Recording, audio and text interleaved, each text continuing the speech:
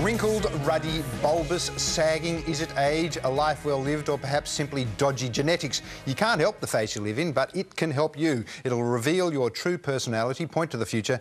Well, according to the ancient Chinese art of face reading, if it's a good husband you're after, size really does matter. And to explain, we welcome back to 9am world-renowned feng shui master and face reader Joey Yap. Good morning, Joey. Good morning. This is an ancient Chinese ritual. Art, yes. Perfected by mothers-in-law. Mothers-in-law, okay. Yeah. Is it At not? one point of time, yes. It's used to actually look at your future daughter-in-law, just in case. And so what, they would study the face of daughter-in-law, son-in-law? Of the person in the old days to check whether this lady, now in the old days you'll see whether the lady will bring good fortune to the husband and whether she can bear children or not. And what features would she look at? Yeah. Now, we look at the lady now. For a lady, we see the nose. Okay, the nose represents her husband.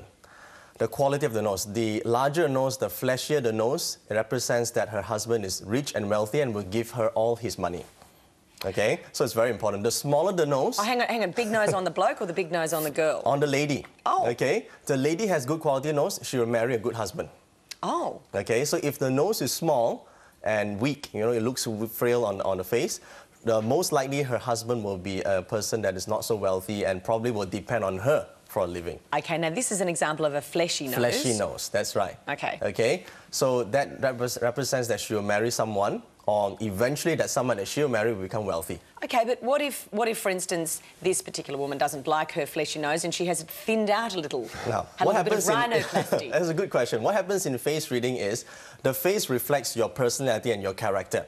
Okay, once you change your face, you obviously change your behavior, your attitude, and will subsequently attract that sort of destiny. Really? So, yeah, that's why face reading is not about changing your face to change your destiny. It's all about you. Who you are is reflected on your face. If you're a compassionate person, you have a compassionate face. If you're evil and cunning, you have an evil and cunning face. But you can't help it, can you? Because Exactly. you are born with it. I mean, No, you have a character, you change along the way. Like 10 years ago, you look at yourself, you know, 10 years later, you look at yourself in the photos, you change. And it doesn't make sense because you hear so often, you know, you see an older person who's got a really angry-looking face and they say you end up getting the face you deserve. Yeah, your face is a reflection of your character, and as a result of that character, it leads to a certain outcome, and we call that destiny. For example, we can talk about quality of marriages. Quality of marriage, we have to look at the marriage palace, and everyone has a marriage palace. It's here in between. A marriage palace in the temple. All right, and what are we looking at? Now, when you're headache, where do you press?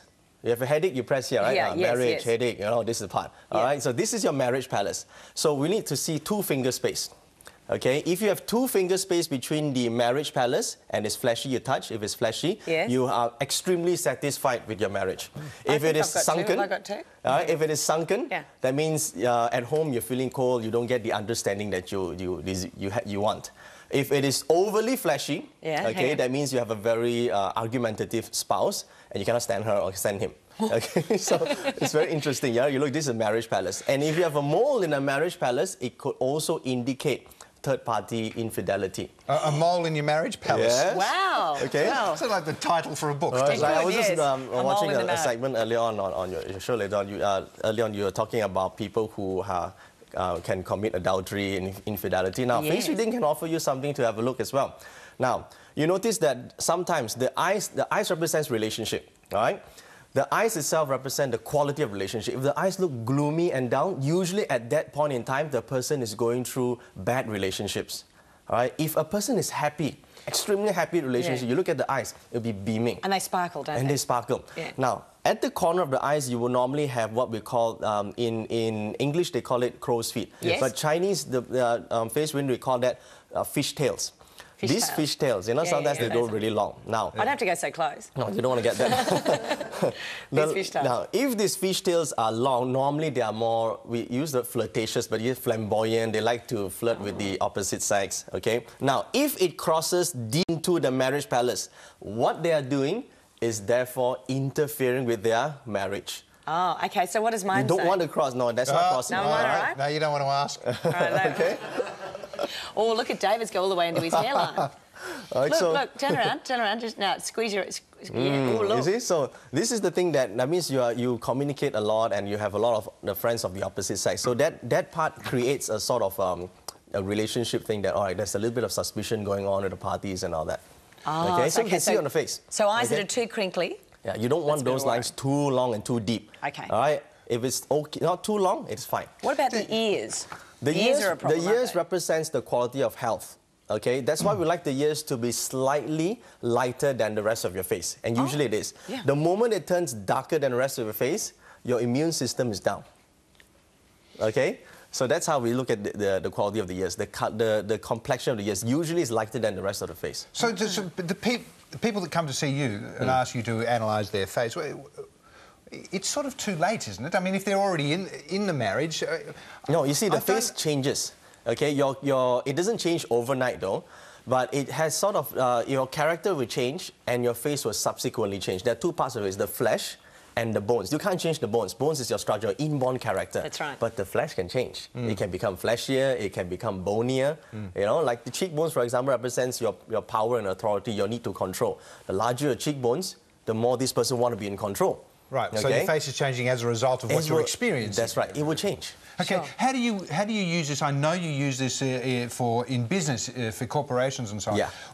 How does it work? What are they looking for? For example, they want to hire somebody, they want to know their personality, whether they suit the type of job that they're doing. For example, the higher the forehead, the more analytical they are. So if they're involved in a job or a position that involves analysis, and you get a low forehead person, normally they don't like to analyze too much. They just take the easiest way, you know, out, or they don't want to think too much. The hands-on person. Okay? So I'm thinking that someone who is going for a job interview where they know that the powers that be will be looking at their forehead, I mean, I imagine they could probably wax it or something to make it harder. No, because you can't change the height of your forehead, right or not? Well, you can't really without looking very odd. Yeah, so you can't like just shave off your hair and change your hairline, right? So there's certain things you can't change, like the fleshy part of your cheeks, the nose size, the eyes, the quality of your eyes. Yeah. Okay. We haven't spoken about sort of mouth and chin, because I know they're significant. Yes, too. they are. Now, the mouth represents your ability to communicate. Now, for example, you're in this field, usually if you look at your mouth, you have this border. The lips, you have a border, so your ability to talk and communicate is good. Oh. Whereas people who don't have that border, see the sharp corner on your lips below the philtrum, people who don't have that can't talk so well. Oh, really? Yeah, the more they talk, the worse it becomes. Okay, so some people are not geared towards doing sales or anything that involves speaking to others. So they're more to be behind the scenes. Yeah. Okay, so the quality of the mouth represents that, and the mouth also represents your old age. That sometimes you look at someone and their mouth go like that, they can't close. Usually after 60, they're really lonely. No husband, no wife, no children, no money. That's worse. You know? So normally... So shut your mouth. Yeah, the mouth cannot close because the teeth protrude. You know, if you're protruding teeth, the mouth can't close, right? And usually they're very lonely in the old age. Okay? So you can look at because every part of the face in Chinese face reading represents certain age. Well, what about the chin? The chin is your old age. That's why we like chin like this that are long, because the older you get, the wealthier you become, the happier you become. Okay? If you have a very sharp and thin chin, then the older you get, the lonelier you become. Okay. Oh, wow. Let's talk about, we touched on it earlier, plastic surgery. For instance, Michael Jackson has had, well, we've got... Well, look at that. Change it now. That's a massive change. That's a massive change, right? What does that indicate to you? A lot. You see, the nose represents, besides for wealth, okay, for lady represents the husband, and nose represents quality of wealth. Now, the thinner the nose gets, the more it affects his financial destiny. And that has so happened, hasn't it? He's lost his money over the years. Wow. Fascinating. All right, we've got a couple of others, because we've had a special request from the girls in the office to have a look at George Clooney. Okay. You know, now, George is a good-looking man, but his chin would seem to say that he'll get wealthier and... Happier in the end, yes. Right, but you can see the eyes are sunken, and the eyes represents the quality of someone's relationships. Okay?